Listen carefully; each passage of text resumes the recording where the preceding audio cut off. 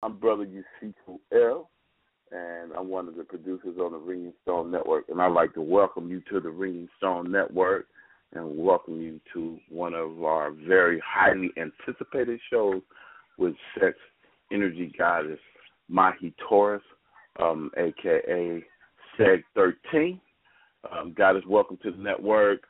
This is our one-year anniversary weekend, so we appreciate it, and we're so happy it fell on your particular day. So, family, I give you Sister Mahi Taurus, Sex Goddess, SEG13. Peace and love.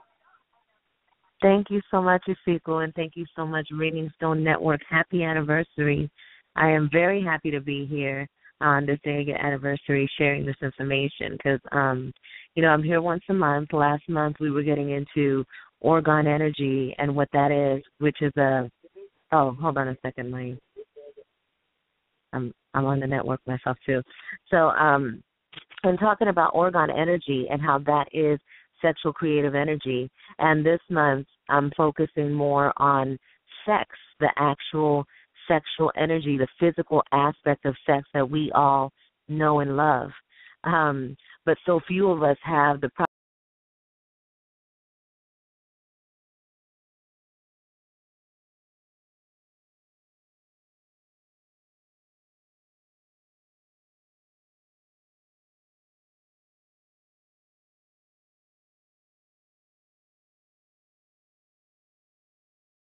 proper information on what it is and how it really plays out in our lives, because we live in a society where it has been completely hidden from us, the true meaning of sex and sacred sexuality. And we are led to believe that this is just something that we do. It's part of nature, so we just do it. And that has some truth to it, because sex is something that every single individual has in common. Everything that has life has been derived through sex. And it's something that remains in this realm forever and ever and ever. It is creation. That's what it is. And that's exactly what it is, taking it right down to the very literal term of what sex is. It's creative energy. And we have this energy that's brewing in us 24 hours a day, all the time. And it's constantly creating our reality. And most people don't know that. They don't think about sexual energy being something that lives in them, something that creates their life. So as we're learning about chakras and we're learning about our bodies and we're learning about self-healing, this is the number one thing that definitely needs to be addressed, because sex affects our root chakra, our sacral chakra, and our sex chakra. And these chakras are instrumental in the development of all people. So there are different levels of sexual energy and different aspects of sex in nature and sexuality, and all of those things have been hidden from us. The only thing that we've been exposed to is the physical aspect of sex, having sex, being physical, doing it, all the sensuality and all of the pleasure that comes with it. We'll very seldom talk about the rituals and the sacred act and what it means. In order for us to create anything, sex is needed. It is necessary. And what happens when a person is having sex, whether they're being physical with it or whether they're just existing, energy is being created through the process of sexual energy in the body. And so when you have physical sex, that energy is amplified and you accelerate the creativity, you accelerate creation. When you are not doing it, when you are not in the physical act of sex, there's still some things happening. You're still creating. And so this awareness is making people pay a little more attention to what's really going on with sex, because we're looking at society right now, and sex is all over the place. We're constantly getting bombarded with visuals of sex, with images, with encounters. All of that is constantly happening everywhere, and it desensitizes us in a way. And there's people that are, you can never get enough of what this is, of this sexual energy, of this sexual act. And it's really tricky because we get fooled by the fact that it feels so good, and that it seems right because, again, it's natural. But what's happening when we are engaging with other people, or when we're engaging in sexual activity and we're not conscious of who we are, we're creating from our subconscious. So everything that's happening in our lives is manifested through that sexual creative energy that comes through our bodies every single day. And for those of us that are having actual sexual relations, you're doing what's called sex magic. You are creating through that energy. And this is something that is happening with every single individual. You don't have to know any particular rituals for this thing to be taking effect in your life. So today we want to get down to what the root of it is. I want to touch on a subject that most people put under the rug, put it in the closet, don't really talk about it, and that's sexual abuse. And sexual abuse is very important to address when we're healing our root, sacral, and sex chakra, because that's where it all begins.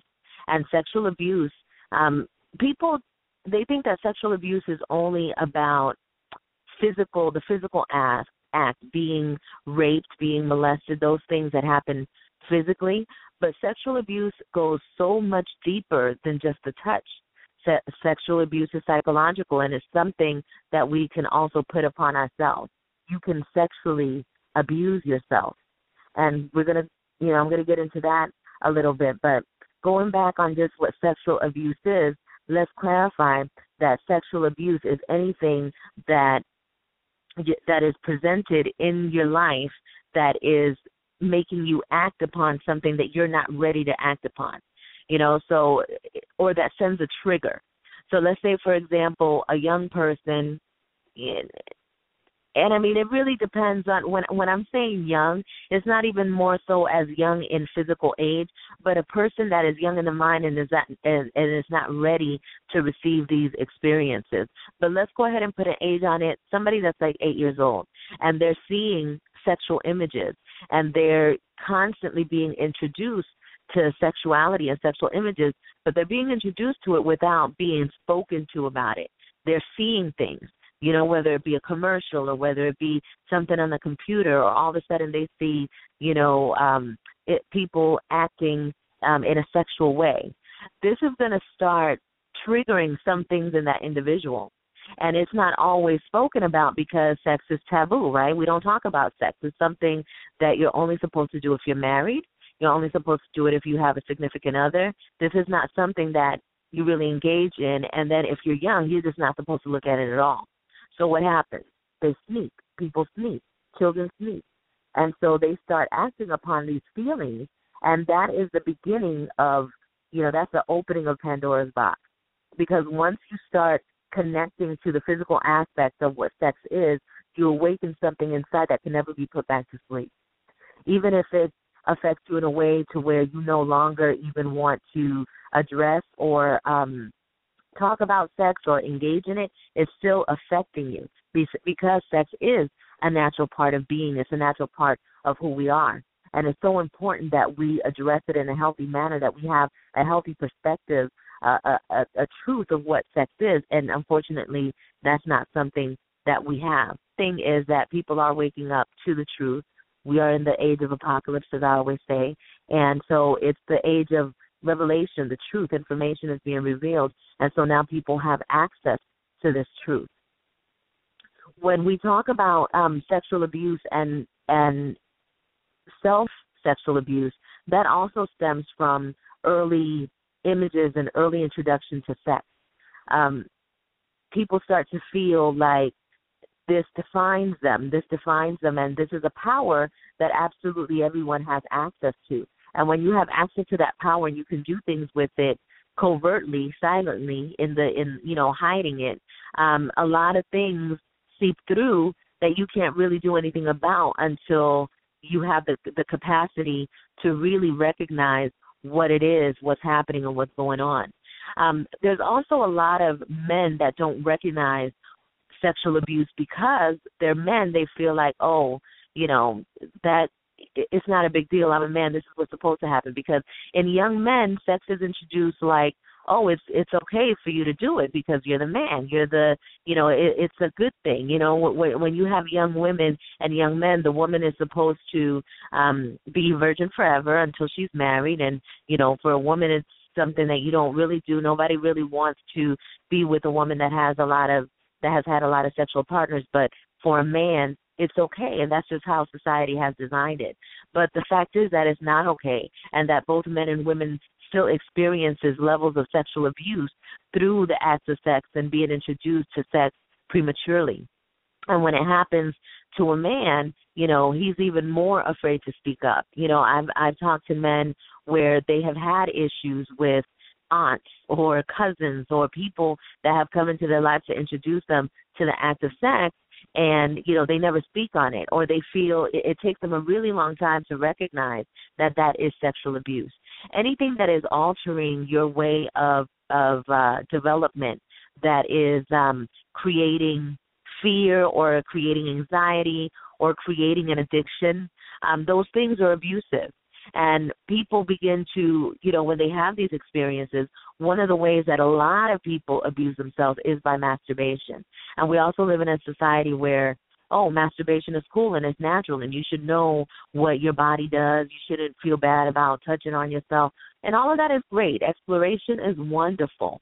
But it all has to be in the right context. And when a person is masturbating constantly and they're not aware of what it is that they're doing, they're creating parasites, they're creating demons, they're creating energies within themselves that's only going to create more of that. So when you're masturbating and you're experiencing orgasm, that orgasm is like it's like this magic power that creates things, and it'll create whatever is existing in your subconscious. So if you're a person that has been abused and you begin to masturbate, and that's something that you're continuously doing, you're attracting more energy of abuse, because that's the way that you were introduced to it. So that is what your mind conceptualizes, and that's what you start to act upon. And so then you start attracting experiences into your life that will cause more encounters or more sexual abuse or more destructive and disruptive behavior within yourself, low self-esteem, displaced power. Because sex is very powerful, and a lot of people use that. When they're abused by it, they begin to use it because it was a very thing that, that they were abused with. In my personal story, sexual abuse came into my life when I was young, at the age of 8, and I grew up with this whole mentality. I knew that sex was power, because when somebody does something to you and takes something away from you because of this sex, you recognize that it's a very powerful thing that makes people do really awful things, really crazy things. It makes them act outside of themselves. And so when that happens, you start creating a whole perception of yourself and of sex and sexuality in your own mind. And so in my mind, the case was that I wanted to use that power, and I wanted to use that power to get back at my offenders. And so I developed this appetite for sex, but I didn't want to, I wanted to be in control all the time. And I thought that that was a good time. At the mindset where I was at the time, this was in a space where, at this point, I'm a teenager. I don't know. I haven't talked to anybody about the things that have happened in my life. This is just me dealing with my own demons, so to speak. And so, I would have an encounter and I would have to be completely in control of it. And I never really got any satisfaction, any physical satisfaction out of the encounter. It was like during that time, it was like my mind was just on revenge. And I was feeling that by being in control of that situation, that I was getting revenge over my abusers. And so this is something that, we talk about it now, and we look at it now, and it's absolutely insane, right? That one would think that. But where I was at that time in my life, that's exactly where I was, and I felt empowered by using my sexuality in that way. And that energy and those actions continued to bring more abusive situations into my life. And most of the situations were caused by my own self-neglect or my own thoughts or my ideas of myself. And because it's not something that you consciously know, you can go your whole lifetime and not know that you're the way that your life has transpired has started when you were first introduced to sex, to the sexual energy, to the sexual power. So this is something that in order for anyone to heal from this, they have to go down to the root. One of the things that I had to do was go deep into the root of who I am and figure out what happened, what was it that was going on. And I believe I went into it a little bit in one of the shows that I've done here before when we were talking about the organ. But when it comes to sexual abuse and healing the root, sacral, and sex chakra, you have to go back to that closet and you got to pull out everything that's in there, and you have to find forgiveness for yourself. And when you find that forgiveness for yourself, you're able to forgive those that have caused you harm, those that have damaged you. But that's just like the first level. That's like the first part, because once you practice that forgiveness, then more things are going to come up. And in my situation, what came up was the realization that I've had this sexual energy, not just from this lifetime, but from past lifetimes. And sex is such a strong and intense power that you can carry it lifetime after lifetime until you have redeemed yourself from it, until you have unlocked it, until you have remedied it, until you have healed it. It'll continue to happen lifetime after lifetime. And so this is time now where we are now. This is an opportunity that we have to absolutely heal everything within us and release ourselves from the binds of the sexual secrets and the things that the abuse and all of the things that have happened in that part of our energy. So in my life, I learned to embrace the situations that happened because I recognized that the energy that I was carrying was the energy that was beyond me. And so this energy and the things that happened needed to happen in order for me to recognize who I am, and so that I could get back my power, so that I could comprehend what this energy is. It was through the things that happened in my life that made me so curious and made me, want to learn more about this sexual energy and what it is and why it makes people behave in the way that it does. And one of the things that I discovered was that because it's such a great power and because it's so hidden, there's an agenda. There's a reason why it's hidden. When people don't know what their power is, when they don't know who they are, they can easily be controlled by anything outside of themselves. And so this is I'm not going to say it's a conspiracy theory, it is a conspiracy. The reason why we see so much sex, the reason why the world is desensitized when it comes to sex, but still completely being sex all the time, is because it is a means for the powers that be to get us to self-destruct. They desensitize, they abuse, they program, and then there's no solutions because it's never really addressed. So this causes for people to implode, and they're not able to pinpoint what it is that's going on in their lives because they're thinking, oh, it's my job, or oh, it's the person that I married, or oh, it's this situation, and they're not going down to the root of what the issue is. And the issue always is about sex. It is always about sex. Even if you have something that is not, that doesn't seem to coincide with the sexual nature, when you go deep into your sexuality, your thoughts of sex, and your experiences with it, you're going to find some clues that tell you it had to do with your perception of it and how you developed through sex. And, there's people that feel that, well, I was never touched, or I was never this or that, so I wasn't to that root. And you really start focusing on sex and sexuality, you're going to know that you have been some way, somehow affected by this energy. And if you feel that you haven't, well, then it's important for you to create balance within yourself so that you don't have the issues that you believe that you're having that have nothing to do with sex in your mind. So that's why this is a topic that it's really never ending. It's so vast because there's so many different levels of it. And the first thing that I recommend to anyone is just to be with yourself and start writing down what your thoughts are when it comes to this sacred sexual act. Speaking of sacredness, there was a time where sex was used by communities of people, a lot of times elite groups of people, and it's still being done till this day, to manifest things, to join powers with people, to create empires. And so sex was something that was it was like it was scientific, because you couldn't be with just a regular female and a regular guy and produce amazing things. That wasn't the science right there. That was not the key. They were sex goddesses and sex gods were sought out specifically for the purpose of creating, and they had to have an awareness of themselves and their power. They had to have their chakras open. They had to be aware of their chakras. They had to be aware of, what exists within them in order for them to put something forth and create. And there had to be the chemistry of both individuals to make that happen, whether it's sexual attraction, whether it's sexual awareness. And a lot of times it wasn't, sexual attraction is secondary to what the science was. If you had all of the elements that were necessary to create, then that's what was going to happen. If you had all of the specific things, like you had an open mind and you had powerful intentions and you had your self-awareness, and those are good things to put people together to procreate. And so in these societies, that is what they did, and it wasn't anything that was,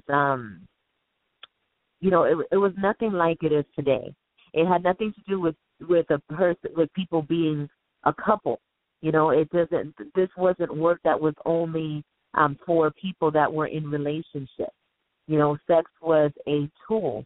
It was something that was used to procreate, and to procreate not just life, not just, people, but to procreate situations, to procreate things, to procreate anything that you wanted to manifest or intend. It was done through sex. And because of this power, and, they knew that if everybody knew this power, then we wouldn't be able to have any control over people. Because ultimately what these powers that be want is control over people. And so what better way to take away control than to take away their memory and to, keep them from the truth about themselves. And that's where the sex exploitation all became. It was part of a plan to keep people asleep or to have them ignorant of themselves. And so as time went on, as media developed, and as all of these powers came more into power, the secrets kind of dug in a little bit deeper, and they were more difficult to find. But again, I say, we're in a time where all of that is being revealed, so we're able to now dig up this information and learn about it and use it within our own lives for our own benefit. And so self-healing, sexual energy and sex is a tremendous part of self-healing. And you cannot self-heal if you do not address those issues first. I want to take a break real quick and just take this time to give out the number in case anyone has any questions. We are going to be opening up the lines in a little bit, 646-929-0691, because I know a lot of you have questions in regards to this topic, and I have a lot of things that I want to cover. But before I go on into the next segment of what I want to introduce to you, if anybody has any questions in regards to sexual abuse, if you feel that you have been sexually abused and have not been able to identify it, if there's anything that you want to share in regards to that, then you're welcome to give me a call at 646-929-0691. Yeah, I made a quick decision to go ahead and take calls before I get into the next section so that we don't have a lot of confusion. And those of you that may have questions in this segment, in this portion of the broadcast, that can do it so that while it's still on your mind. Usiku, do we have anybody that is interested in making a comment or have a question?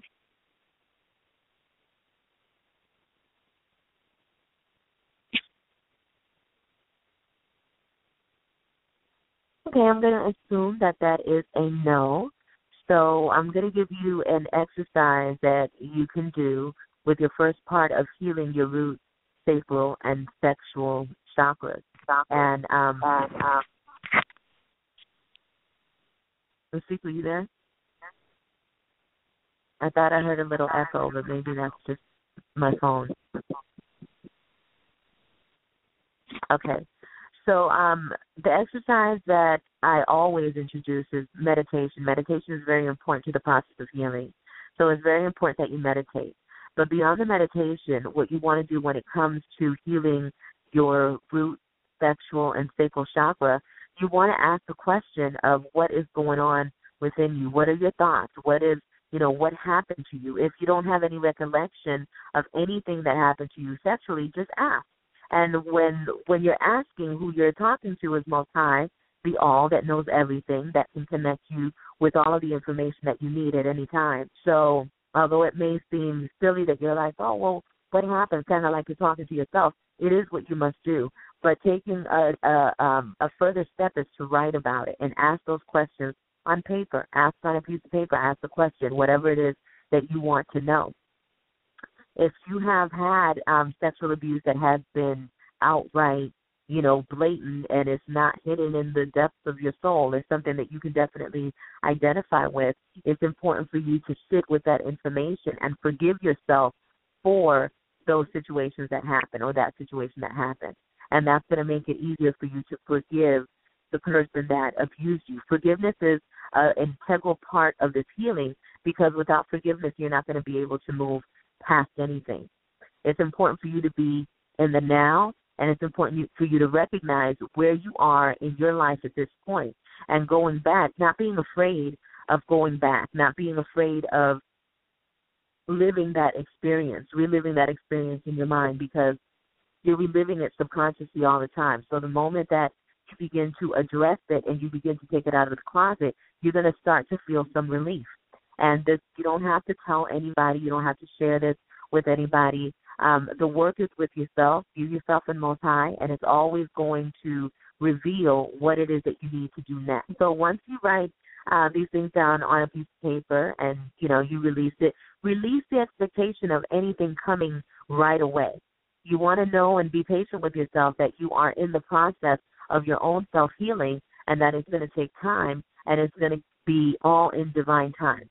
So don't rush yourself to feeling healed or to feeling like, okay, I got it out and I said it and I confronted it, but I still feel awful or I still don't feel complete. You want to give yourself some time to, to heal from the situation and to let these feelings kind of come to the top, because that's what will happen. As soon as you start digging into it, then other things are going to come up. You're going to have other questions and other realities and other things that you didn't know, and all of a sudden they come up. What's the word I'm looking for? Not an epiphany, but an awareness that you didn't have before. You're going to start becoming more aware of what's in there, because when you do this process, when you begin this process, what's happening is you're telling Most High, I'm ready for my healing. And you're taking action by writing, by asking, by being present in this healing session, in this, you're conscious of what's going on. So you're opening up yourself for the solution, for the healing. So I'm going to move on to the next aspect of sex that I wanted to touch on.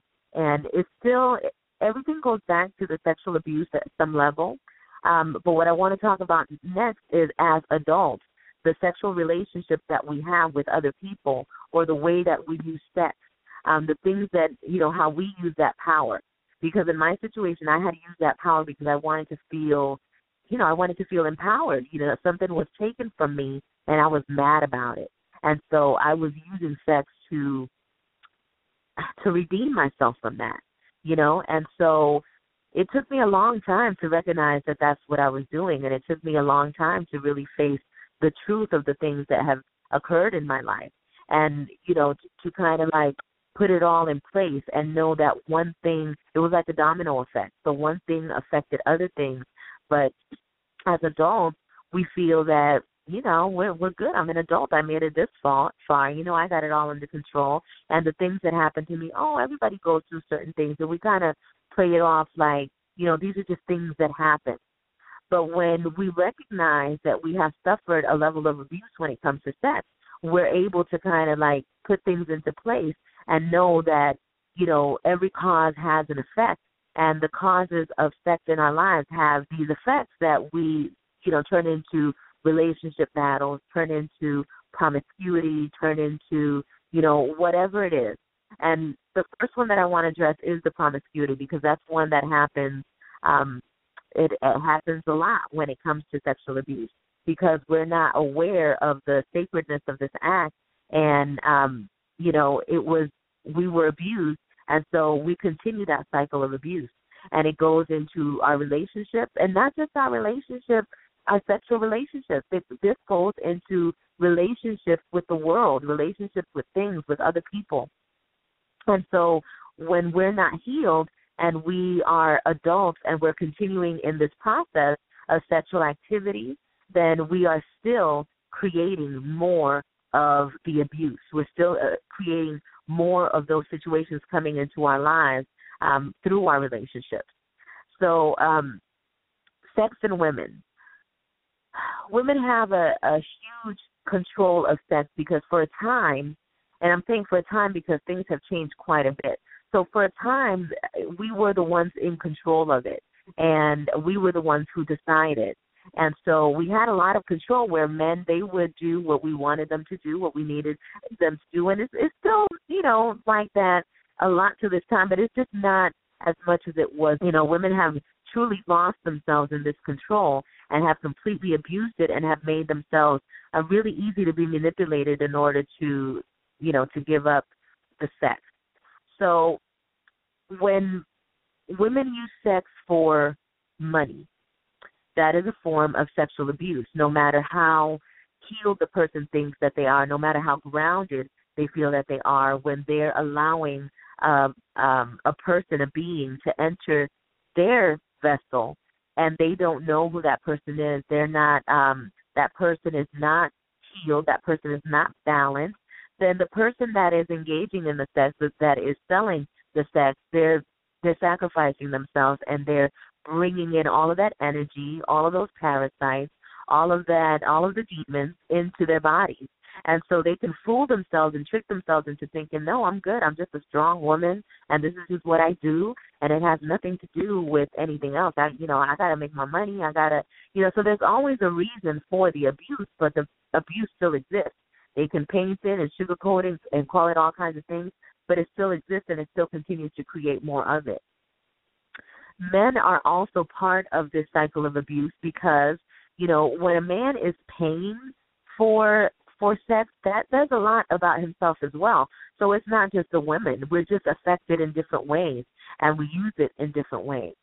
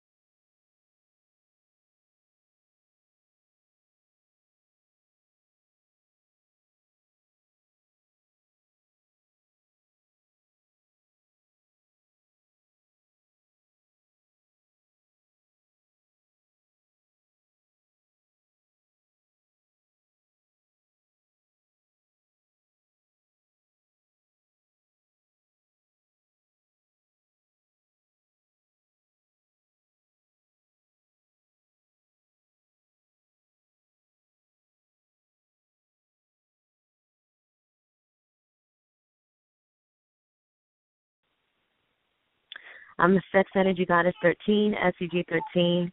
I am on the Ring and Stone Network on this Friday, the anniversary, the first year anniversary of the network, and we're talking about sexual energy and sex power. I finished off on the last segment. I was talking about prostitution, sexual abuse, using sex to heal. And I want to move on over to the next segment of my conversation this evening. But before I move on, I do want to open up the lines for anyone that has any questions in regards to sexual abuse, in regards to the topic that we're talking about tonight. 646-929-0691 is the number to dial.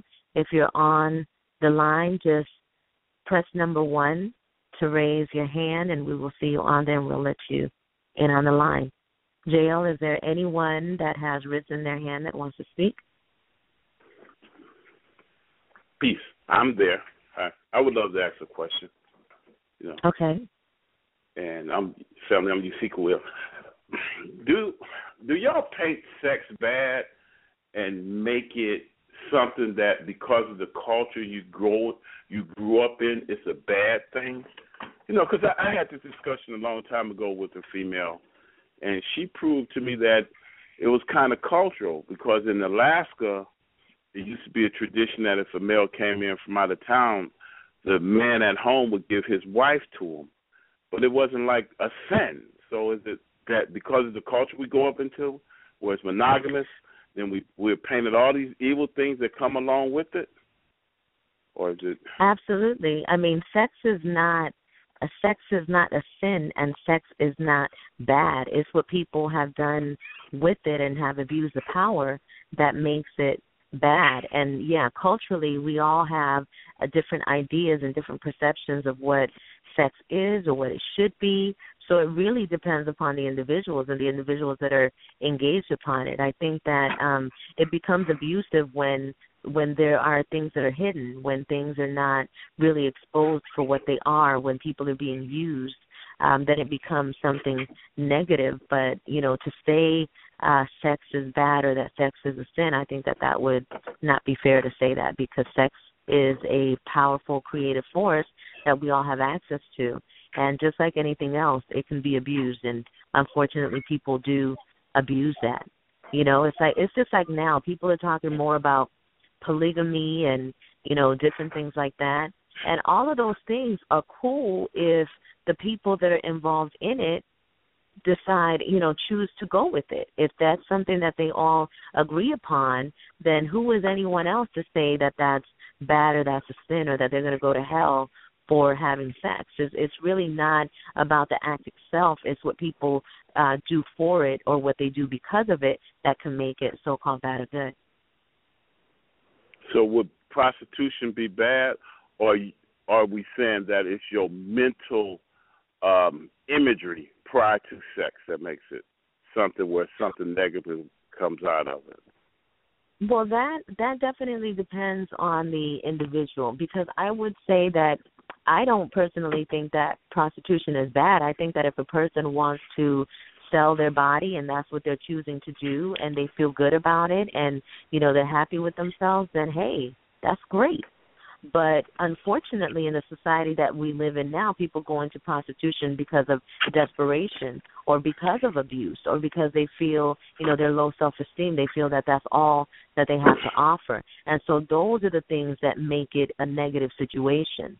But if somebody has, they're aware of what they're doing, like I was saying before, back in ancient times when people used to do these sacred sexual rituals to create, they were not, maybe they weren't exchanging money, but they were exchanging energy, they were exchanging power, and there was an agreement to do it.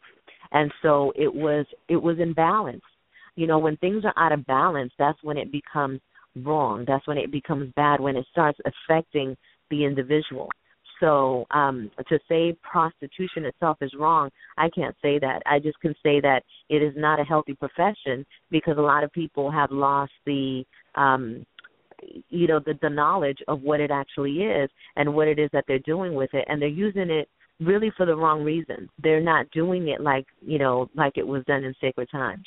It's not the same thing as it once was.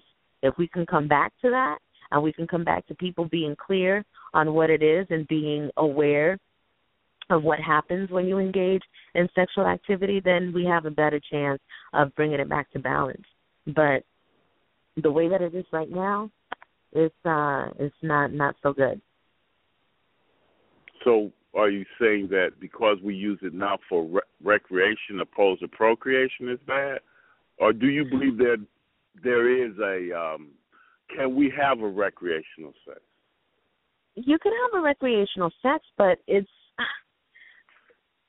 where I come from and what I believe is just like got to relieve pressure, and it's like if you have pressure, you relieve it, right? But is it negative because you relieve the pressure? Say you meet this female, y'all at the club, you meet this female, y'all be like, whoo, yo, we both got this Jones, right? So we relieve the pressure. What's negative about it? I mean, because when you look at sex with any other entertainment in this world, it's the one that the ratings always stay high on. Baseball come and go, football come and go, but sex stays. You know what I mean? Right, that's because of its power. Sex is very powerful. Okay, let me go back to your question. So you meet a girl at the club and y'all are both, wanting to do it. And so you have sex with this person. Now, just in the idea of what it is, you have sex, there's nothing wrong with that. But what is produced after that is what makes it imbalanced. If you're with someone who you don't know who she is, you don't know what her background is, you don't know what kind of sexual demons she might be dealing with or what sexual issues she has, and now you are in this woman. And now this woman, and the same thing goes with her. She doesn't know you. She just met you tonight at the club. And now you're inside of her body. You are inside of her, and everything that is in you is now in her. And for a woman, once you ejaculate and you got that DNA inside of her, that DNA stays with her forever, for the rest of her life. So whatever energy comes by that is something that now she has to deal with. If it was a one-night stand, you may not have to worry about it no more. You don't got to deal with her. She don't have to deal with you. But both of you individually have to deal with what has come from that relationship, from that union. Do you understand what I'm saying? So it's not that there is no judgment in like the things that I'm saying, the destruction and all of the things that happen. There's no judgment in that at all. It's not to say that you're a bad person because you do that or that, that should be a negative thing. Now, let's say same scenario. You meet someone who happens to be extremely balanced and, she got it together and you got it together and you are in a great space, a great state of mind, and it's something that you chose to do. Maybe in the practice you wanted to create something magical for both of you, for each other. That's a great thing. That's a beautiful thing. That's a good way to use the sexual energy. But the thing is that we're not in that kind of society right now. We're in a society where people are going only by, I got this need, I got this Jones for sex, and I need to do it, I need to get off. And so if that is the only intention and that's the only thing that a person is seeking, then it's going to be short-lived. They're going to be able to experience that in the moment, but then they have to deal with the repercussions of what they created in that moment of bliss without consciousness. So it really has to do with each individual, and that's why when I talk about it, I never want people to think that I'm judging them based on their decisions. I am the last person to judge anybody. I think judgment is the worst thing that we could do to one another. It's just about really comprehending where we are in this society and in this time where sex has been completely exploited, and we have been lied to about it. We have been deceived because of it and through it. So it's important for us to know the truth about it so that we can make better decisions. And when it comes to our healing, and a lot of people, they want to heal themselves. They want to heal their chakras. They want to, have control of their bodies. That is a huge part of your healing. And so when you're just doing it just because you're feeling anxiety or you feel like you just need to do it, perhaps the solution is to find out where that anxiety is truly coming from. Because if you're using sex to heal and you're not doing it in a proper way where you're with a person who's worthy of your essence, then you're just creating more destruction, within yourself. And you're going to be on a hamster wheel of sex. You're going to keep going after sex for relief and for healing, but you're not really at the root of the problem. That's just superficially you're feeling that energy of bliss that is really temporary, and it starts to lessen. People that have a lot of sex, they'll find that after a while they become not so sensitive anymore, or they become, they require a lot more to get off. They require a lot more to feel satisfied.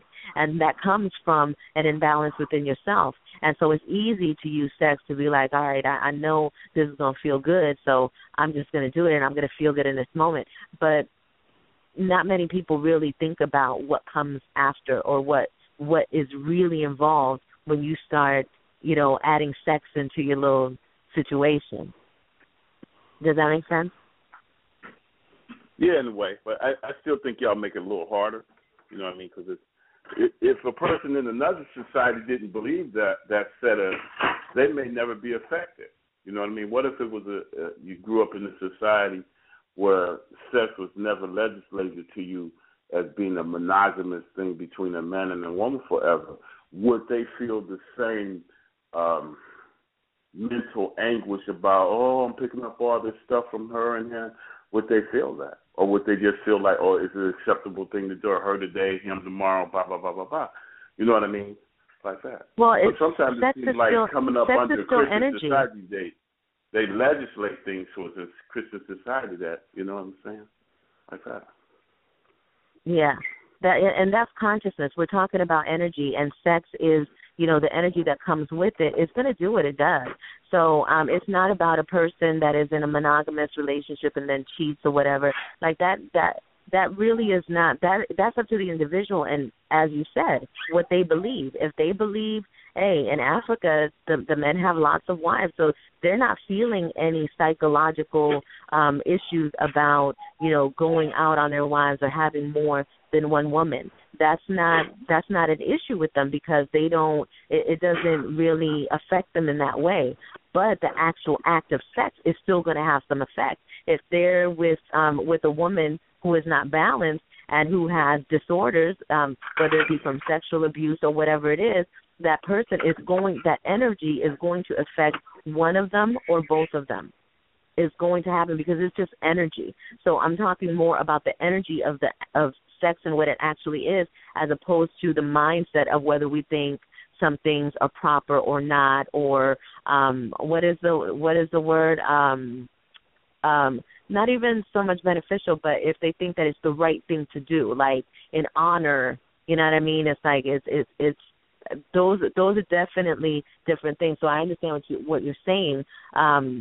But it's more about the actual energy that happens when you engage in sex.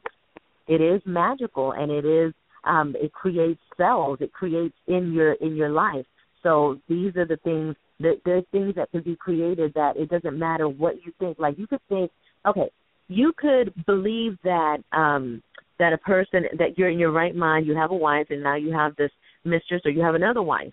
And so you're all good with that in your head, but let's say one of these women has a sexual disease.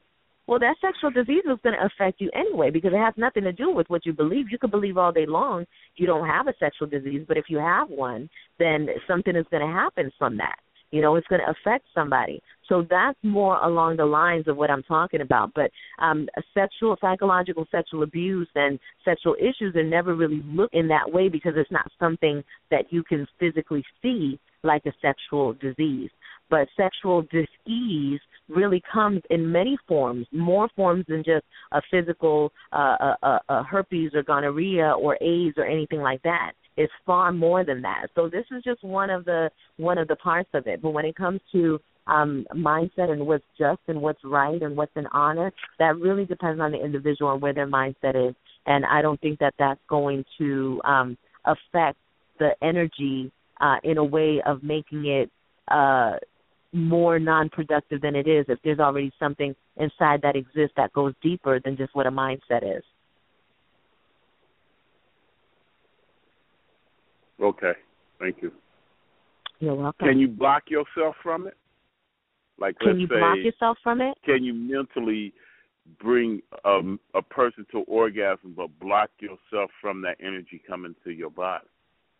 So you're not affected. There's definitely a way to do that. If you are a sex energy master, a master manipulator, then you can definitely do those things. You can be with someone and you can protect your energy from what it is that they're bringing. you can do that, but it really requires a master to be able to do that. And it has to do, it's not just about saying, oh, I'm not letting it affect me because I blocked it out. It has to do with a real deep level of consciousness and of awareness of vibration and frequency that you're able to control and manipulate. And, again, it's very difficult because when it comes to, okay, you can block it to a certain level, but, again, when it comes to the physical aspect and the my liquids are touching your liquids, that has nothing to do with what we believe. That is the element of that physical thing that is happening. And what's that? It's kind of like saying, well, if I don't believe that I could get pregnant, I won't get pregnant. Well, that goes to an extent, but your body is going to do what it does. And the sperm and the ovaries and all of those things have functions that they do that cannot be controlled simply by a mindset. Does that make sense? Sure. Okay. That was interesting because it was a long time ago. A friend, she shared with me that she could sense when her boyfriend slept around, and I just wondered about that. And my assumption was that eventually people can sense other people's energy inside their mate. You know what I mean? Like that. That was people my assumption. could sense. Can you say that again? Yeah, she was just saying that she could tell when her boyfriend slept around because he felt different. So I just, and it was a lot of females tried to say it was because men changed.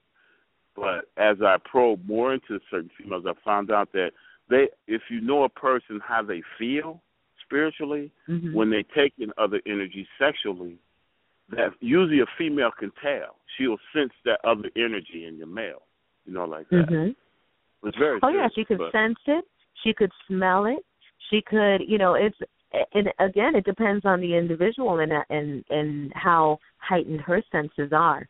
But usually, especially if you've been with somebody for a long time, and then they have a sexual encounter with somebody else, and then they have it with you. There's a lot of different ways that you can sense that, why that is. It could be behaviorally. It could be because the person is acting different. It could be because the person, now has a scent. The scent is different, and you have to be really sensitive to the sense of smell to be able to notice it through that aspect.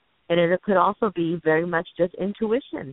I have a feeling. I know my mate, and I know, something feels different. Something is different. I sense it.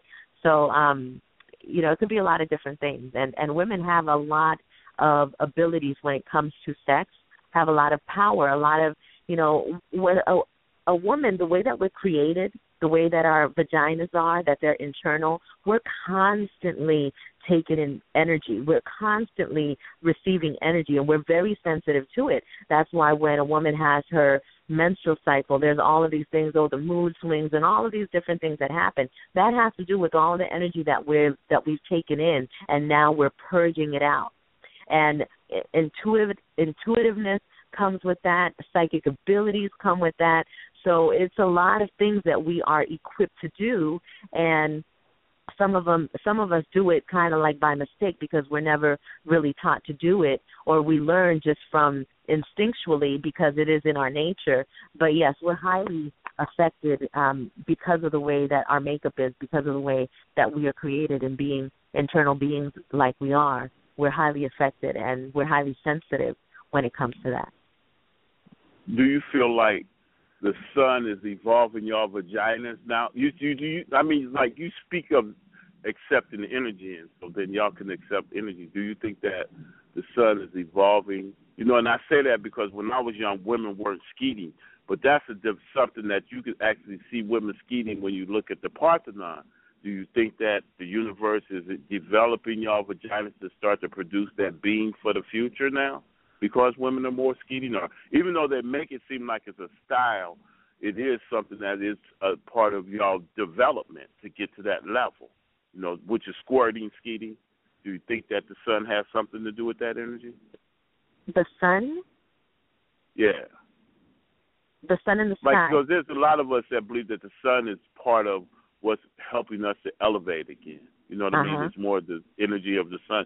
Do you think that's affecting the woman? womb. Oh, yeah, absolutely. And if a woman wants to heal herself and she wants to heal her root chakra, her sacral and sex chakra, one of the things that I also recommend, if you're able to do it, take your panties off and do a pose with your legs spread wide open, allowing the sun to seep through. And that's definitely beneficial for a woman. So when you're saying, I'm not sure if I answered the question, but, yeah, I definitely believe that the sun, all of nature is part of our evolution, the moon, the sun, water, earth, the trees, everything that exists in nature is part of us. And so we can use it for our healing. We can use it for our own evolution. Thank you. That was my last question. Thank you. Peace. Appreciate it. You're welcome. You're welcome. I want to get into talking about GMO, genetically modified babies. And I know that sounds strange, but this has to do with what we're creating when we're not in the right state of mind. If you go to a place where the level of consciousness is really low and you have people that are creating at that level of consciousness, then what they produce is low conscious things.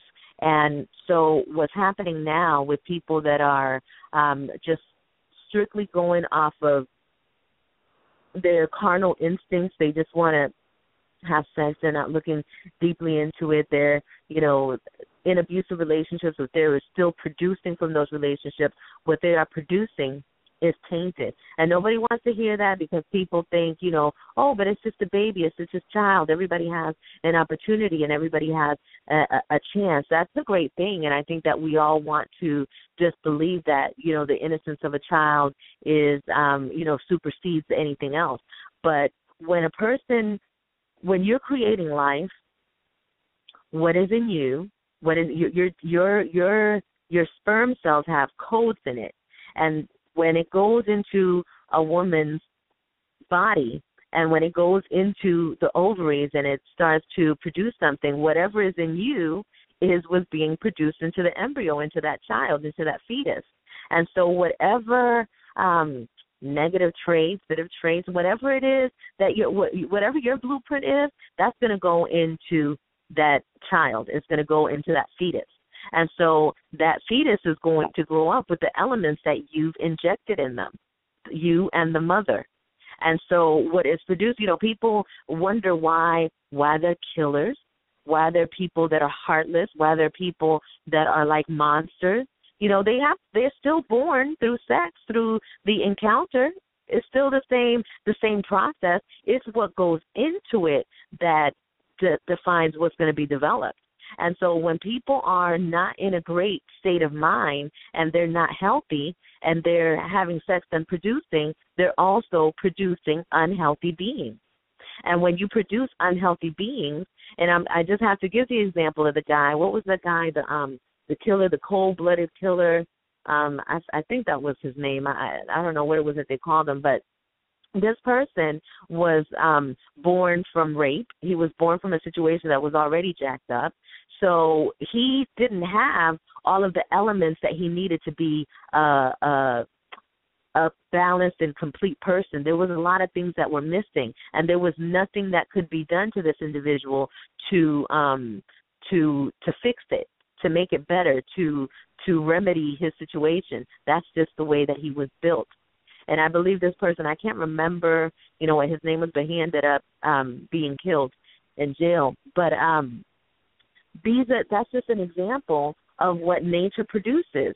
Just like in animals, when you have animals that produce a bad batch, you can see that immediately because something is wrong, a leg is missing, or whatever it is. And so that's an example of how they were produced. They were produced in a way that wasn't it wasn't good, it wasn't beneficial, it wasn't healthy, it wasn't normal.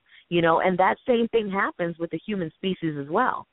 But, with people having the idea that, well, everybody gets a chance and everybody has some good in them, that's a nice and beautiful thought. But the reality is that when you create in a low vibration, you produce in a low vibration. And it's going to be extremely difficult for someone that has been created from a low vibration to rise up. And that's that's just science. That's nature. That's not anything that's done through judgment or saying, oh, well, this is what this person deserves. A lot goes into the creation of things and the creation of people. We also live in a society where people don't think about that. How many people do you know in relationships that before they get into the relationship, they speak about these things? They look at the qualities in the person that they're with so that they can create something productive, something beneficial for the planet. Not too often. Now the bloodlines, they took it to a whole nother extreme. But that's what these bloodlines, where we talk about the Rothschilds and the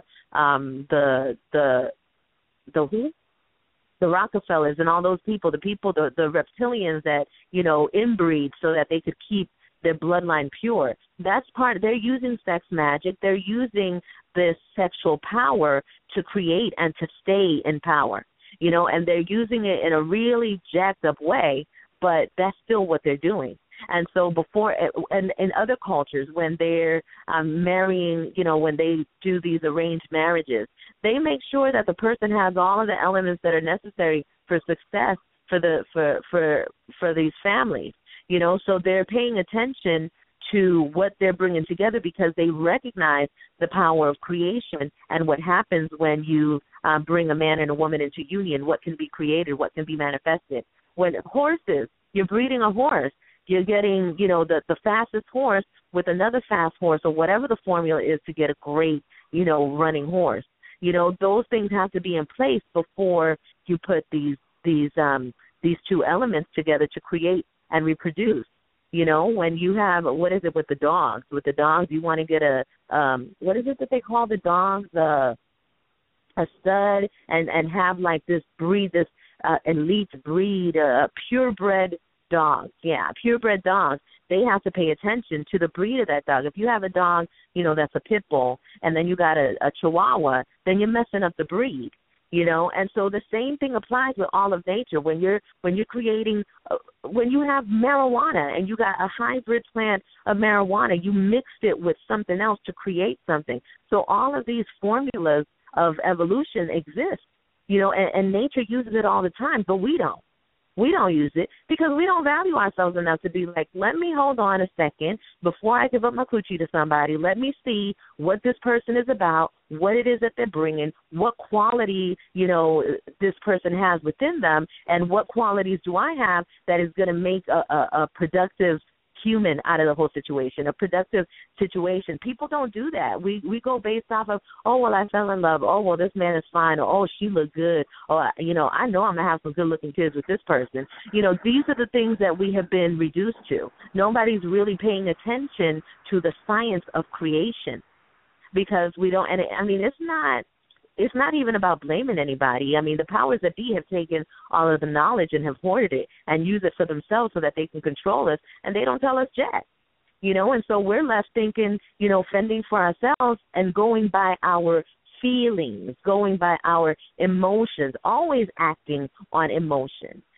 So it's like when people are acting on emotion, they're not being logical. They're not being smart. They're going by a feeling, whether it be an emotion of anger or whether it be an emotion of lust.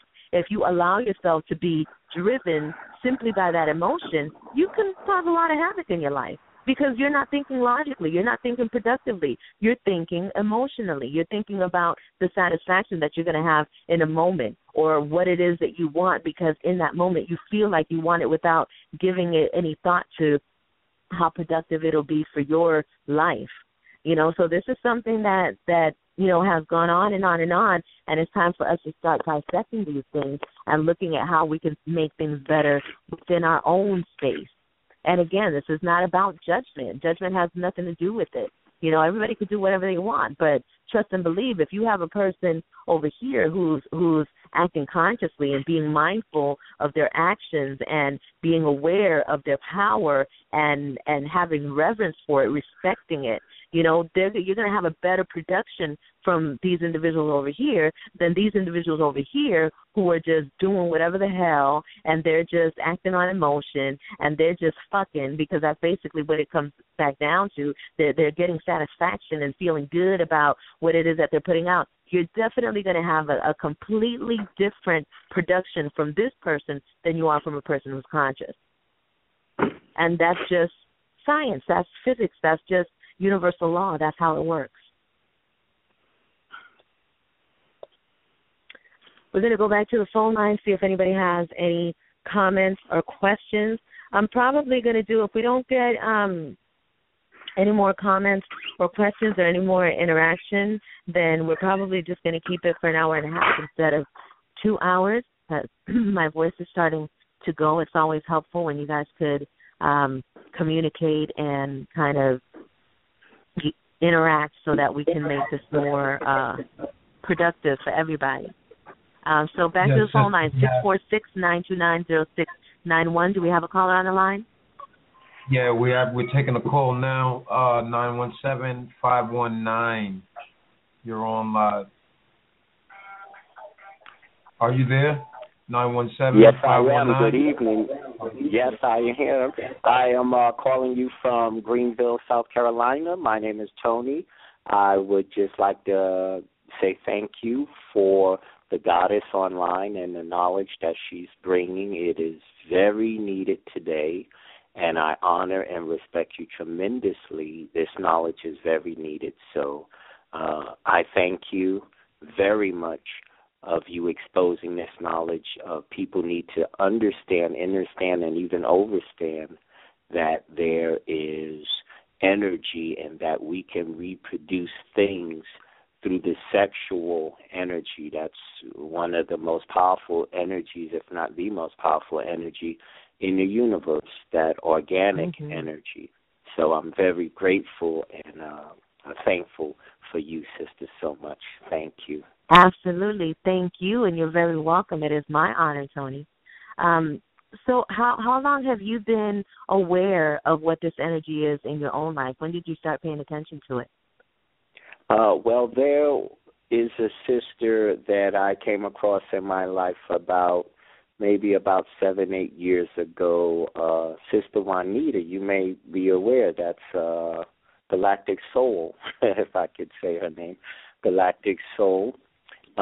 She was like a very big sister to me and was very instrumental in teaching me these higher levels of knowledge. And many of us are in the dark with this type of knowledge because we need to be very cautious who we reproduce ourselves with, because we can produce children that we can't understand why their behavior is so contrary maybe to yours because of the energy of the other person or even their experiences, even your energies in the past ancestry. And we need to build, yes, absolutely. We need to build our energies and frequencies up with the proper knowledge that you're giving to us so that we can get the best benefits in today's time, because the media and the so-called powers that be do exploit the sex energy, and they make it very desensitized where you're confused. You're completely confused, and we really need to be knowledgeable about the science, about nature, about that when we begin to mix these energies and these liquids, that things are going to happen no matter what, because it is nature. So just continue to give out the word and the knowledge. We are so ignorant today. We need the filling of the truth and the accuracy of ancient knowledge.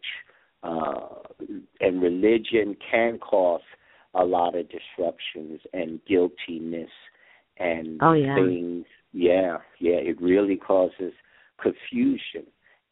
But for those of us who are tapped into the Creator and the universe, you're going to get this truth some way or another, and it will be exposed, like you being a witness of that this evening. So thank you once again. You're very welcome, Tony. It's really interesting because when religion was created for that. Religion was created to keep us in line, to keep us in control. And I'm just really happy that people are waking up to this information and what it is and not being afraid to explore it. Because, again, it's not about it being wrong. It's not about the judgment of it. It's about just, getting the science right and learning about it so that you can have a better life, because it's like the awareness of sexual energy and how it works in our lives will definitely enhance our lives once we are conscious of what it is that we're doing and how it is that we're using this energy. And it's important to pass this information on to our seeds because, they come after us. And what we're experiencing now is a lot of people that are just copying television. They're doing what they see on the Internet, what they're seeing in the media. And so we definitely have to kind of bring that back and not worry about the people that don't get it, because trust and believe there's going to be a lot of people that don't. There are a lot of people that really enjoy sleep. They like being in this matrix, and, to them, enjoy your slumber. But for those of us that are ready to take action on the things that are going on, and specifically when it comes to this energy, we just got to go for it. I never thought that I would be talking about what I'm talking about right now. I never wanted to.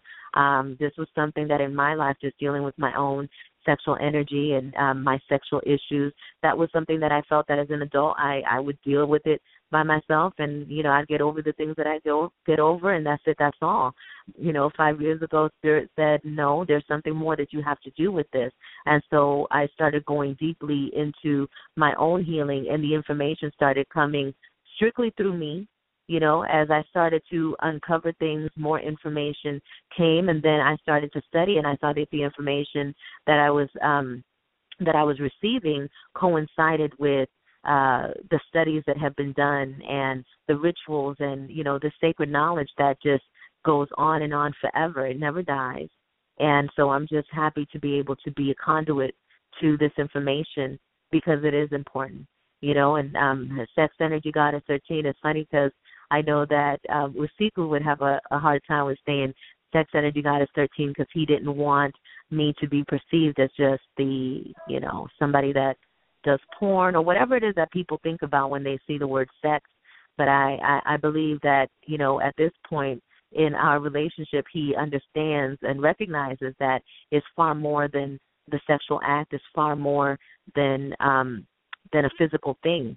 It is about creation. It is about who we are, and it's about everything that exists, because everything that has life is sexual energy. It is the foundation for everything.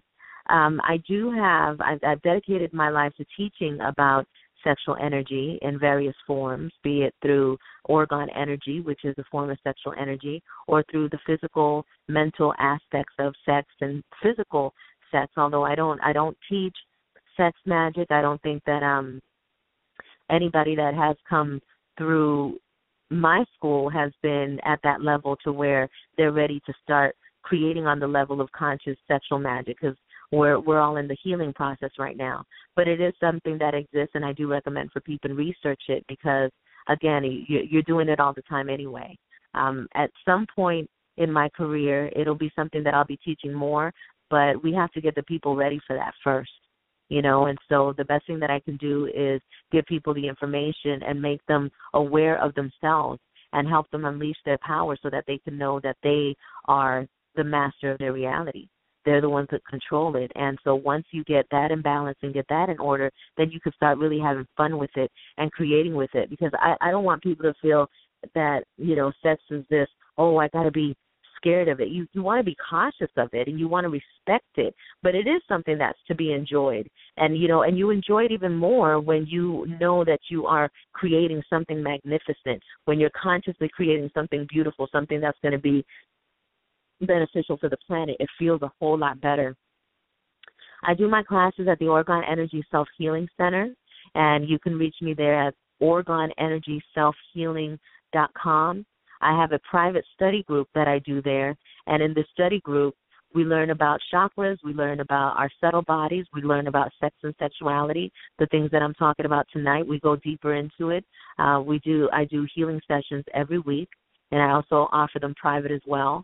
And The Orgone Energy Self-Healing Center is something that we're working on manifesting it to be an actual physical place. Right now it's online, it's on the internet, and so our lives work now. My husband and I, we're working on creating the Orgone Energy Self-Healing Center and Infininaire Academy, where all of these things are going to be taught, and all of the ancient sciences and all of the secrets and the rituals and the formulas of life are going to be taught there. So if you're interested in supporting that venture, you can go to GoFundMe.com/SEG, and you can find out more about the project and make a donation. Do we have anybody else on the line? 646-929-0691. We're on the Ringing Stone Network tonight. JL, is there anyone else that wants to speak? I have two more questions, man. Go ahead. Sure. One, do you think that the universe is manipulating DNA? You had mentioned earlier about us understanding each other's person's DNA for who you mate with. Do you think that the universe is manipulating DNA to start to produce the being in our culture necessary for the shift after the 26,000 years? And the Absolutely. other question is, what's a little tip you can give somebody of what type of organ generator they need to have in their room to enhance their sexual activity? Okay. The first question is, we're absolutely being manipulated, and we're being manipulated in a lot of different ways. And one of the ways that we're being manipulated and is shifting and changing our DNA is through chemtrails, is through processed foods, is through fluoride in the water, toxic digital pollution. All of that is affecting us. It's affecting our brains, it's affecting our cells, it's affecting everything in our body. So smart meters in your home that are constantly, emitting energy, toxic energy, radioactivity. So that's definitely happening, and that's changing us all the way around. And in order for you to have a beneficial experience, just period, whether inside or out, is Orgone energy batteries. And what Orgone energy batteries are, it's a natural source of energy. It's crystals, metals, and resin, inorganic and organic materials. And when you put those things together, you create scalar waves that protect you from radiation, pollution, negative energy. And when you use the elements of the crystals, you're starting to get into another power of metaphysical energy, metaphysical healing energy that will help a person's condition and helps them heal and regenerate and balance out all of the chakras in the body. So if a person is wanting to work on their root, sacral, and sexual chakras, then they want to get stones that are for those specific areas. And so one that I could recommend right away is carnelian. Carnelian is a stone for creativity. It's for your sacral chakra. It is going to help you heal that energy. And crystals and stones work. It's a slow process of healing, because some people think that they'll get them and immediately tomorrow, they feel better or they feel different. It really depends on your sensitivity. It depends on how much toxicity you have within you. The less toxic you are, the more sensitive you are to certain energies. But carnelian is a great stone. Another stone that I recommend for sexual energy and giving love to yourself and healing sexual abuse issues is a stone called rhodochrosite. Rhodochrosite is a stone that emits self-love. It helps you to be able to love yourself, and it helps you to be able to deal with the issues that come from sexual abuse. It helps you face them without having to deal with so much trauma. So that's a good stone. Another stone that's really valuable and powerful is black tourmaline, and that's a grounding stone, and it's a stone for the root chakra. And what I love about this stone is that any negative energy that comes to you, it transforms it and sends it back to its source. So when you put these elements inside of an Orgone energy battery or an Orgone device, it's going to have amplified power. So you're able to place it in any room or place it on your person, and you can know that you're going to be protected from this energy. It starts healing from the inside out. So anything that's within you and anything that's outside in your space is going to be cleared of any toxic negative energy. If you are interested in being connected to a piece, the way that I work with people, I don't have my pieces on Etsy. I do have a gallery at the Oregon Energy Self-Healing Center, but these are functional healing art pieces that I create. They're all one of a kind, and I connect people with what it is that they need. So I offer consultations that will help you get to the root of what it is that needs adjusting in your body, and then I'll connect you to a piece that's going to be beneficial for the work that it is that you're wanting to do. Oregon Energy also does heighten the sexual experience for people as well. If you have if you are having sex in a room that is full of Oregon energy, you are diminishing the possibility of negative energy penetrating your aura, penetrating the other person's aura. So it clears the space. So I don't like to just recommend, put a bunch of Oregon energy batteries in your room and, do it all day long and you don't have to worry about nothing else. Because it's not, I just don't think that would be really responsible, because the key is you don't want to rely on the tools. You are the tool. So you want to rely on yourself, and you want to use the tools to enhance your experience at whatever level. But if a person wanted to use the Oregon energy just to have a more pleasurable experience when it comes to sex, it'll definitely work in that respect as well.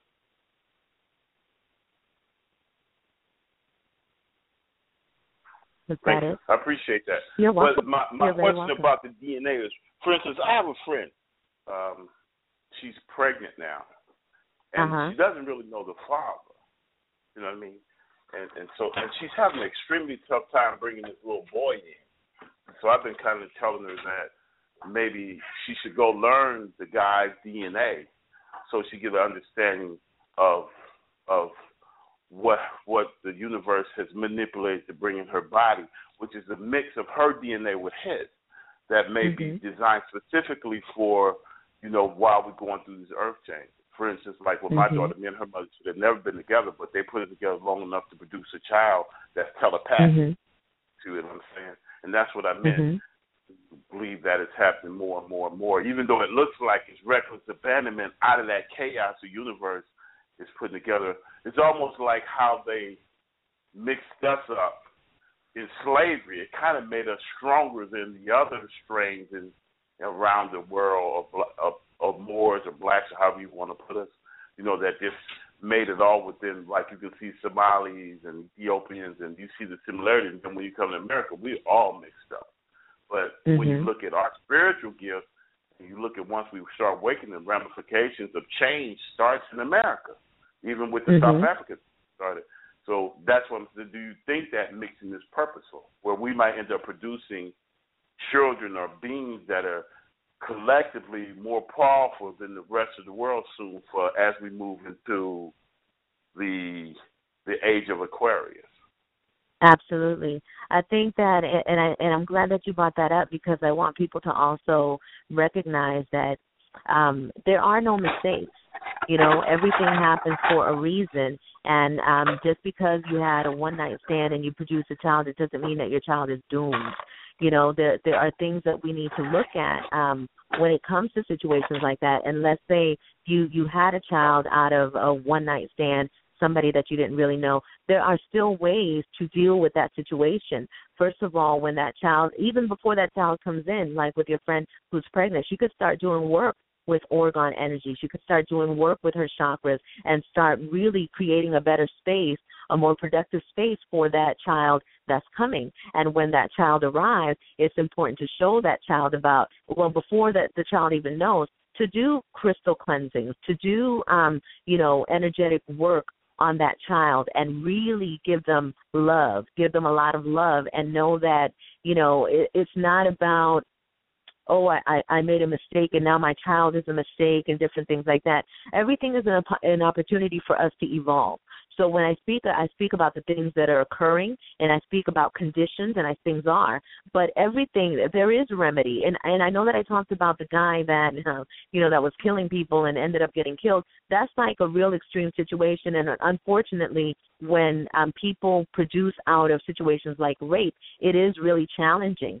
but it's not to say that that situation cannot be transformed. Energy, we are energy, and energy is always transforming. And when we have the knowledge, we're able to manipulate it, and we're able to make negative energy productive. That's just what black tourmaline does.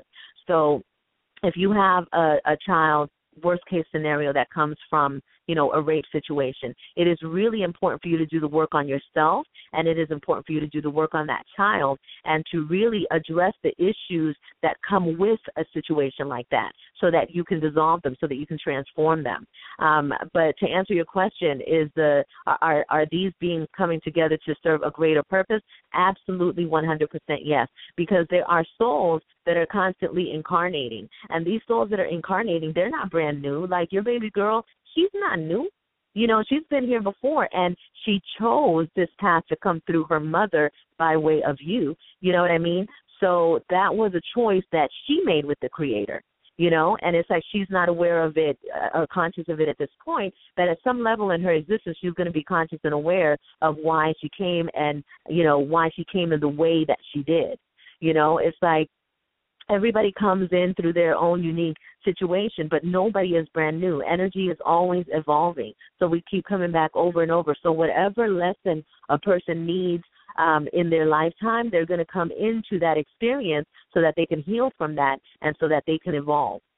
So let's say in one lifetime, I was just really I didn't experience love, and I didn't, I had a really hard time. I needed to come into this lifetime now to experience what love is or what love is not.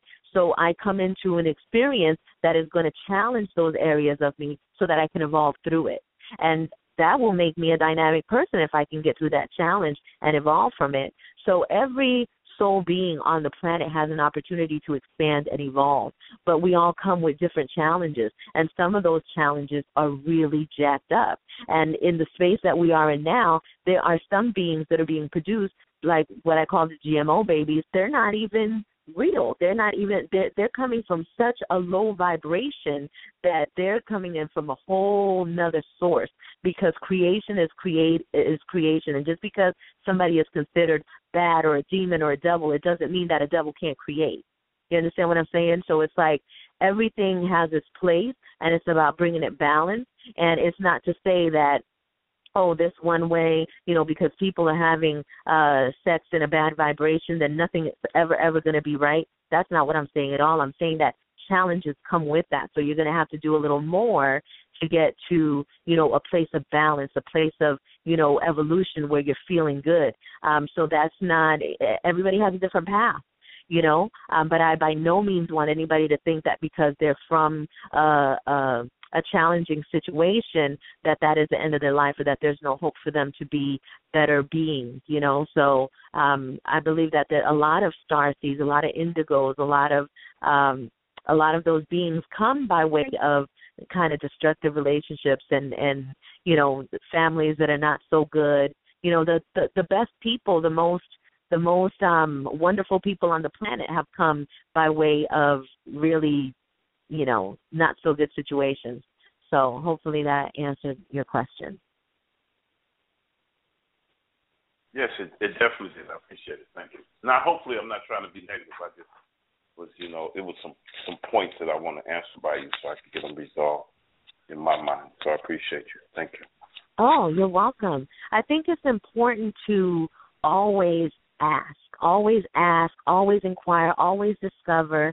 And there's no, because the truth definitely doesn't need to be defended. When you start, when people think that they know something, but then they don't want to answer certain questions, or they feel like, what you're saying is going against what they're saying, it's crazy. It's about putting all the information out there, and people are going to feel the truth. And we have to be able to accept ideas, from other people because this is a whole new concept for a lot of people right now. So where would we be if a person wasn't able to just really express where they are because of fear of how they're going to be perceived? So I'm glad that, you're asking questions, and no question is a bad or wrong question. And I'm not the creator of the information that I'm sharing.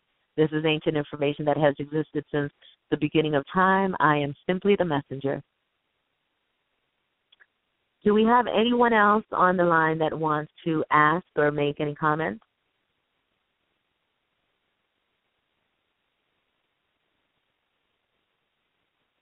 Going on now, social media has made it really accessible for us to get information. And one of the things that would always bother me is the way that women are promoting women to be these sexual creatures, these sexual goddesses. I mean, it's all good in the sense of what it is, but when we are encouraging women to use that energy and to be so free with it without any kind of responsibility, it causes a lot of damage. Like, people that have gotten into, there's a lot of people that haven't faced their demons, that haven't really looked at their issues, that are using sex to heal. And it could be really deceiving because, like I said, the energy of sex and the feeling of sex is a good one. So it makes you think that things are right. And you have to go deeper to recognize, what the flaws are, or what it is that needs to be transformed, what it is that needs to be changed. But we have to be really careful with this new generation of sexual freedom and what that is and what that means, because there's a lot of deception out there, and women feel that there is power in their sexuality and with them being free with their sexuality. And there is power in it, but it has to be done in the right context. And so that was on my mind, so I wanted to go ahead and share that. And I also want to share for the men that you holding on and being, being mindful of your energy spreading, like you being able to say no is powerful. You being able to control your manhood is very powerful. And, we are coming into a time, I do have a lot of clients that are practicing celibacy, and I encourage celibacy for some point of your life. And so if you've been sexually active your whole life, there is some point where you must practice celibacy in order for you to get clarity of where you are in that respect. And with that clarity, a lot of mind change could happen. There's some people that feel that they're really, free with their sex, they're completely healthy, and then when they stop and they become celibate for a while, they get some clarity that they never thought that they would have. Things will come up that they never even knew existed. And when it comes to our healing, it's important for us to give that to ourselves.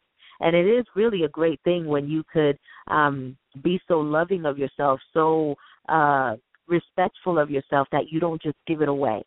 And this is not, again, it's not about judgment, being like, oh, you a hoe because giving your stuff away. It's more about how you feel about yourself. And a lot of people that do give themselves away are doing it because there's something lacking on the inside. And not everybody is doing it, for that reason, but the majority, that's really what it is. You want to look at yourself as you would look at your offspring. I know that for my offspring, I've always taught them, I used to be kind of afraid of, okay, what am I going to tell them about sex? Because I grew up with the whole, you don't have sex until you're married, you only do it with your husband, that whole situation. And I obviously didn't wait until marriage before I experienced that. So I felt like, I didn't want to be a hypocrite. I don't want to say something to my kids that I know that they're going to experience something different. So what I taught them was the responsibility of what sex is and what it means when you give yourself to somebody and what that entails and what responsibility it brings. And it's more than just a responsibility of, oh, you don't want to get a disease or you don't want to have a baby, which seems to be the little scare tactic that we use on our kids now. Oh, you don't want to get pregnant. But there's so much more than just getting pregnant. It's so much more than a sexually transmitted disease. And I think that once we give them that information, then we give them the power, we give them the knowledge of how they are to conduct themselves, and we give them the ability to kind of look in deeper before they make moves like that. And so I'm saying all of that to say that when you do that, when you care enough about your offspring and the people that you're bringing up into the world to give them that information, you want to also use it on yourself, so you want to treat yourself as you would your child. You want to look after yourself as you would your child. If you, and not to say that a one-night stand is a horrible thing, because there's been, worse things that happen. But if that's something that you wouldn't recommend for somebody that you love, why would you do it yourself? And it's not enough to say, oh, well, I'm an adult, so it's different. Because when it comes to the sexual energy, it doesn't matter how old you are. It doesn't matter who you are. It just is. So you want to start looking at it in a way of protection, or protecting yourself and loving yourself enough to give yourself the very best of every experience. And sex alone just doesn't cut it. I've been there, had the best sex in the world, and it's not just about, there's so much more to it. And I never thought that I would say that, because there was a time in my life where sex was everything, the end all and be all. And it's like, I was concerned about the satisfaction when I finally was able to attain or achieve, orgasms, which was late in my life. It's like I was able to, it drove me to just that. I just wanted to do that. I just wanted to have that feeling. It was the best feeling in the world. And then I stopped. I stopped doing it, period. And then I started learning more about me and who I am. And then I started experiencing different things that I could bring along into sexual experiences. And so it's now a completely different thing than it used to be for so many reasons, and now I use it in my life, whether I'm being active in it sexually, or whether I'm just using that energy in my life to create other things. When I'm creating my orgone energy batteries, I'm using my sexual energy to create that. When I'm painting a picture, when I'm singing a song, when I'm doing a dance, I'm using my sexual energy for those things, and I'm being productive, and I'm enjoying my sexual energy a lot more than I did when I was unaware of what it was that I was doing, when I was unaware of who I am. So the ecstasy that you can feel when you have full knowledge and when you're balanced is indescribable. And, the cool thing about it is that it's not something that you will only feel when you're in the act of sex. It's a feeling that you can generate without the physical aspect of sex. And that's what's so powerful about this, because since we are sexual beings, these are the things that we could do on our own. These are the things that we can do on our own. And when we come in balance with a person, that makes the experience 1,000 times better. And it makes it so much better that it gets to a point where you may not even have to do it physically at all. I know to some of y'all that sounds crazy. It's like, oh, yeah, she crazy. But no, really, it does. You have to be a witness to it for yourself, though. I'm not going to say, oh, do this, and you're going to, it's a journey that you have to take on your own. You have to experience it on your own. You have to look on your own. You have to heal on your own. And, that's one of the things that that I share the most, it's like the biggest message that I have for people is that you find your way to heal yourself, because you have the power to do it. And everything else is going to come, because maybe your life is not a life that causes for you to be so sexually active or so sexually expressive. And that's okay. Maybe that's just not your thing. And it's not to say that you're not using your sexual energy. You're just not using it like other people. So my whole thing is for you to be able to find out how that system works within you. How does your sexual energy work? How is it that you can use it to make a better life for yourself? Because truly, that's what it's for. It's really for more than just producing children. You can produce any idea, any intention that you have with sexual energy and sex. So it's important that we start using it, because we can build nations, create nations, and maintain our lives through this energy. So it's important that we know it, and I'm glad that I'm able to bring this information to you today. I'm going to go back to the lines one more time before we start shutting down. 646-929-0691 is the number to dial. Press 1 if you have a question or a comment. JL, do we have anybody on the line? Yeah, we have one taking a call from 303-601. You're live with Mahi. Hi, Shay, sis. It's Bright Sister. Ashe, how are you? Hi, Queen. How you doing? I'm doing good. Sitting up here resting his foot and healing. Good. But I do have actually a question. I posted it on Facebook, but I figure you ain't looking at no Facebook right now. You answering questions. So, like the energies that you were talking about earlier, that you could pick up from previous partners and things like that. Now, my question is, what is the best way of clearing those energies? Before you proceed on to a new relationship. Mm-hmm. What's the best way, in your opinion, to clear those energies? Okay, there's lots of different ways that you can clear the energies. I spoke about one before that when Siku asked about the sun. You can go and put your vagina out open to the sun and receive the energy of the sun and consciously clear out any negative energy that's within you. That's one way. You can also do it with water. And what I recommend is, like some people douche. I don't recommend a douche. I recommend a douche with just water, with distilled water, spring water. And then when you clear that energy out of there, you want to consciously release any negative energy that is within you. And then there's another, and these are all obviously free methods.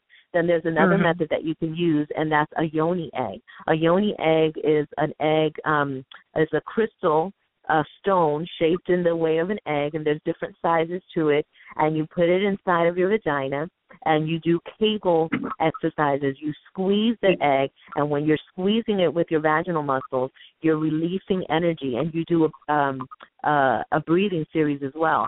So when you're squeezing, you breathe in through your nose. When you release out through your mouth, you still keep that Kegel muscle working, and you're squeezing it, but you're breathing out the air, and you're breathing out the negative energy of anything that has been inside of you. And that's it's an excellent, excellent way to clear out negative energy that's within.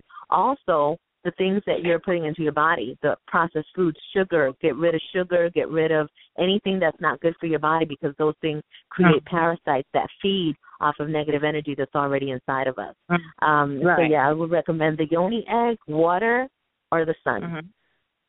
Sounds wonderful. Now I know what the yoni egg is for. I've seen that on Facebook. I'm like, what's that for? But okay. Yeah, and there's different ones. There's different, you can get a black tourmaline. You can get crystal quartz is a cool one to get, because crystal quartz clears all the chakras, all energy. And it amplifies energy. And then rhodochrosite is a good one to get if you are dealing with sexual trauma and things like that. So, the different stones have different metaphysical healing properties. So if there's a particular stone that you feel like, okay, I want to heal my my sexual energy, but I also want to enhance my creativity, then I would get a carnelian yoni egg. So depending on the energy that you want to work with as you're healing, that's the kind of egg that you want to get. Awesome answer, sis. Thank you. You're awesome. Thank you so much. You're welcome. I love you, my sister. I love you. Yes. Your presentation was beautiful, though. I had a personal question myself, but I don't know if we have enough time to go into it. Go ahead. Go for it. All right. Just to let you know, Sunday shows is Remedies That Work. So, people want to tune into that. My question was, with sexual energy, what does purpose serves and how that is directed? Like I had a epiphany that having a purpose when having sexual relations or conceiving a child, like a plan on where the children will be directed, pretty much could be a guideline in that, but having that as a directive when having that sexual act or with that person should be in the forefront. Are you familiar with that type of pattern? I heard I'm of very selective familiar breathing, with that. But, okay. Yeah, that's sex magic. That's when you are consciously creating. That's when you are intending what it is that you want to manifest with your sexual act. So, what you do is when you are with your significant other, this is something that, first of all, it has to be rooted from your subconscious. So let's say, you wanting to have a child, that's not coming from just, one day I just decided I wanted to have a child. This is something that you're thinking about. You're with your partner. This is something that you want to do together. So it's already in there. And so when you start practicing the act and you start wanting to manifest it, you having the intention and her having the intention is going to amplify this power, this energy that's already existing. Whenever you're conscious of energy, it magnifies it, it amplifies it. So whatever it is that you want to manifest, when you are intending that in your sexual relation, if you align with that intention, you're going to make it manifest faster. Because some people think, oh, well, I want $1 million, so baby, think about $1 million and we're going to do it. And then, we're going to share it up. When you get that orgasm, we're going to have this $1 million. It's not really that simple because you have to be aligned with the frequency of what it is that you want to manifest. So if you align yourself with the intention, then that'll make it happen. If you are not aligned with it, then it's not going to happen, or it'll take a long time for it to happen. If you're just constantly having sex and thinking of this $1 million, if you don't believe it, that you are worthy of that and that you can align yourself with that, then it's kind of like the sex is not really going to work that well for it, because what's going to happen is the sex energy is just going to resort what's in your subconscious, what's vibrating the most, what's vibrating the loudest in you. Now, if you're a person who is easily aligned with wealth, it's going to be easy for you to be like, because you already live in it. You already feel wealthy. You already, that's a natural thing for you. But now you just want to manifest a little more for this particular project or whatever.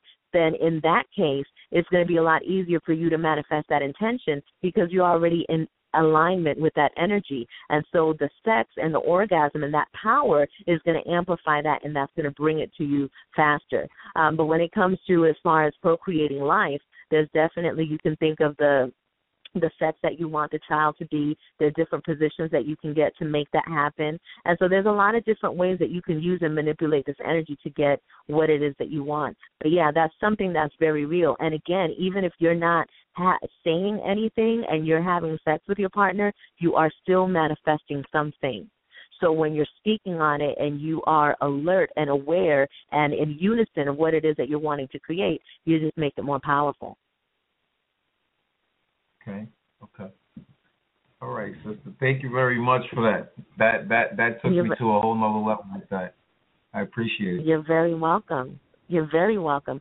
I invite all of you, if you want to continue the conversations about sexual energy and sexual healing, to come to what I call my house, the Oregon Energy Self-Healing Center at OregonEnergySelfHealing.com. If you are interested in an Oregon Energy battery, mention Master Vibe Kit, or just mention the Ringing Stone Network, that you heard me on the Ringing Stone Network, and you will get a special gift for ordering from me from the OregonEnergyBatteries.com. And you can reach me directly at 818-233-5776. No phone calls, please, only text.